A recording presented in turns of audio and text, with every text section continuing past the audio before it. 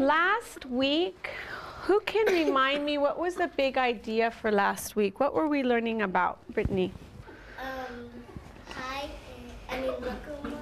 Locomotor. Locomotor, what do we say locomotor movement was about? It's like you move. It's not like you stay in one spot. Okay, so we looked at locomotor. Did anybody think of any more so we could maybe add them? Maybe on your way to school or back, or maybe even at home you were doing something, you're like, oh my gosh, I'm going somewhere. Maybe I should add it to this list. Anybody think of one? If not, that's okay. As we do class, this is I always invite them, as we're doing class, if we do something and want to remember it, we'll add it here. And even Miss Munoz, if you notice us doing something, you're like, oh my gosh, that's a new action. Let's write it down so we can remember it and maybe use it in the future. Yes? Play. Play what? Like tennis.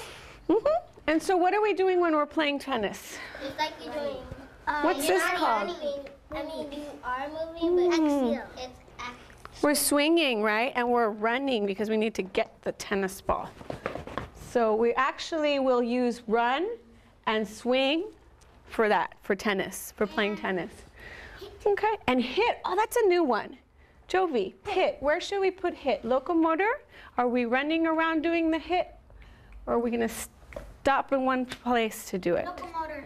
You think so? Am I gonna hit? What do you guys think? Axial. How many of you think that hit would be axial? Okay, how many of you think hit would be locomotor? Okay, I agree. I mean, I think you could maybe walk and hit, but then you would be using walking to get you around, right? Okay, so we're going to use hit. And if we ever hit in here and dance, we're going to make sure that we use our personal space and we don't actually touch anybody. So we can definitely hit in our dance, use that kind of a percussive movement, but we wouldn't want to hit anybody. Today we're going to look at not only space, because space talks about where I put my body. So when I'm thinking about high, middle, and low like we did last time, I think if you're going to think about the big question is where? Now, if I'm going to add another idea, the next idea is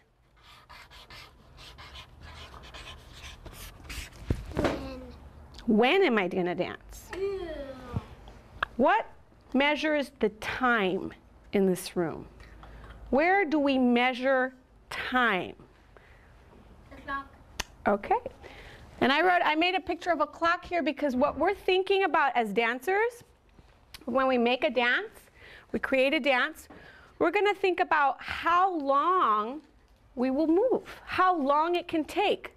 Sometimes we can decide to move in a way that takes a really long time. Let's try that. Everyone's important and take a really long time. Lots and lots of time on the clock. Ready? As long as we can.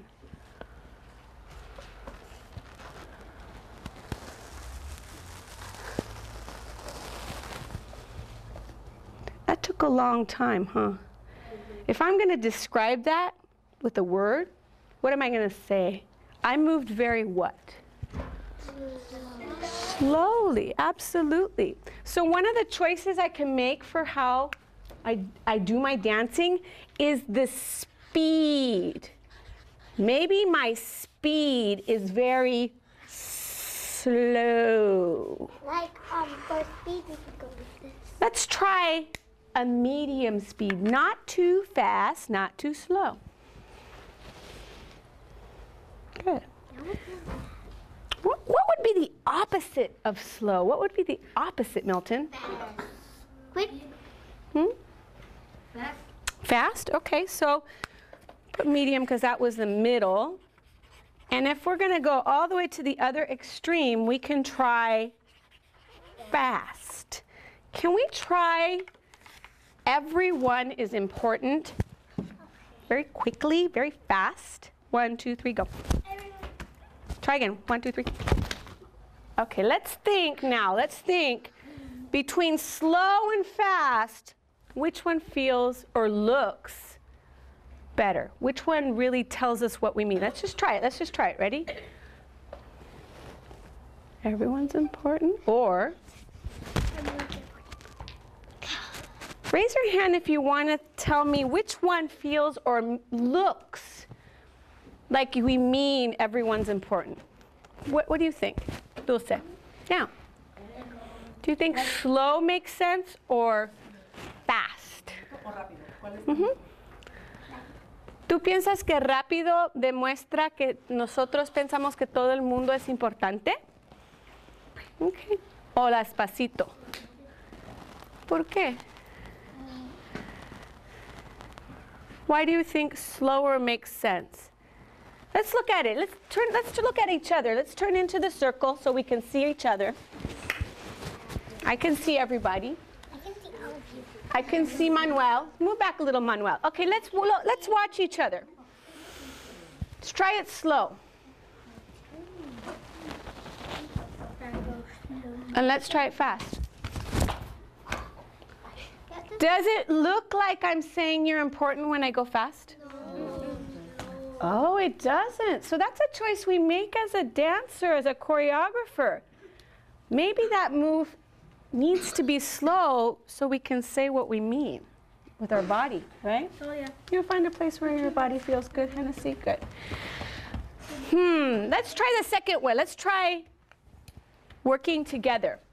Let's try working together a little faster than usual. Let's see if it feels good, okay? Let's try right here. We stand on our feet because we need to be ready to use our level. We start low, and we move high, and we're gonna do, ready? A little bit faster than usual. 1, 2, 3, 4. Try it again, ready? 1, 2, 3, 4. Were we together? Yeah. Yeah. Was it a little faster than we usually do it? Yeah.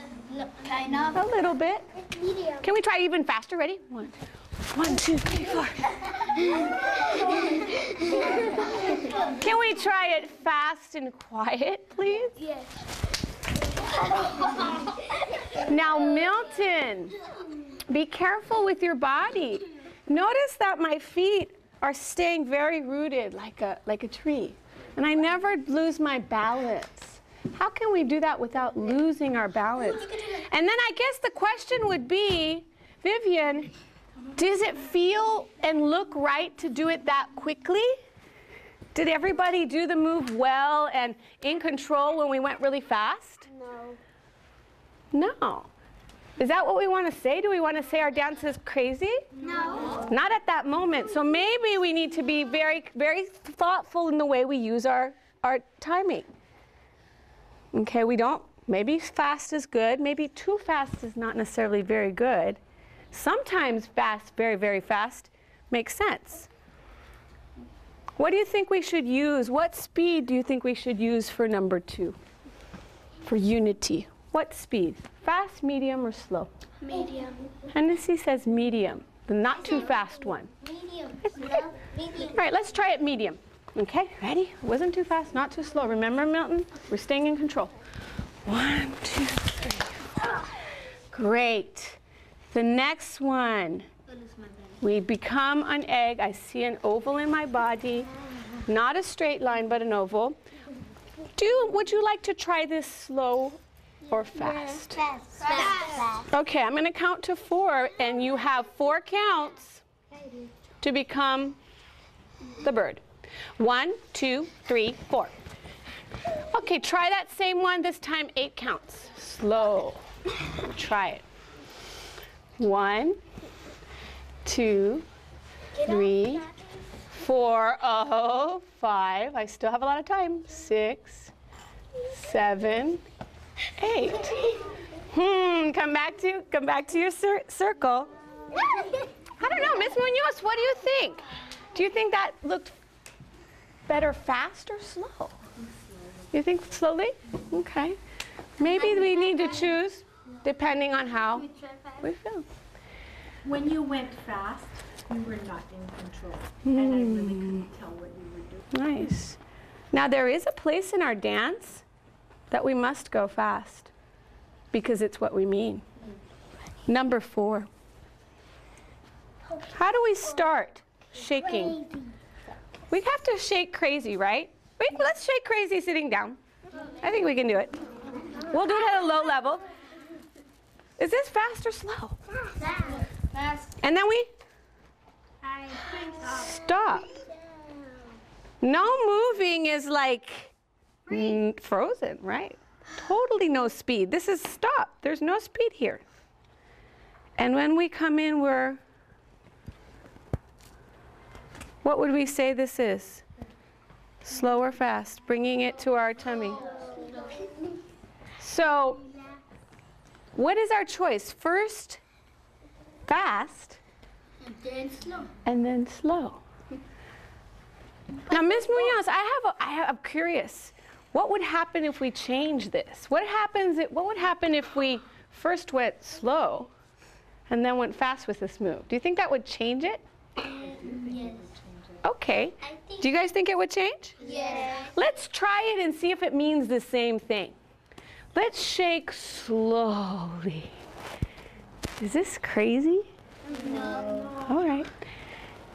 And then we're going to pull in quickly. Is that focused? I hear by your voices that that might have not felt very good. Raise your hand if that didn't feel too good. Does focus mean hurt yourself? Does focus mean hurt your tummy? No. Do you think that we should do it fast like that? No. It would hurt you so much. Whoa, so depending on how fast or slow, we totally change things.